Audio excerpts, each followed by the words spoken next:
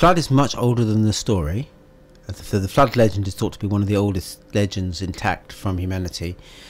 And of course there were an awful lot of ancient floods. So back in 6000 BC, so just outside human history, recorded human history, England became an island.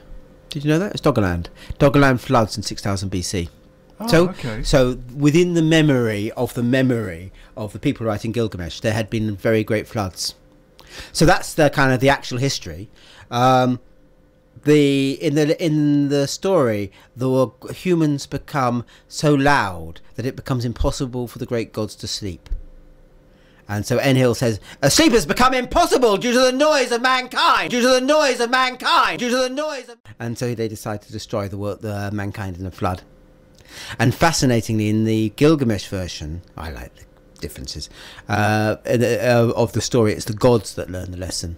So they learn that you've got to lay upon the sinner their transgression. So it was clearly an overreaction just to flood the world because you could, and wipe out mankind because they were too noisy. And they vow never to do that again. They'll just send a plague and kill half of us, because that would have been more fitting.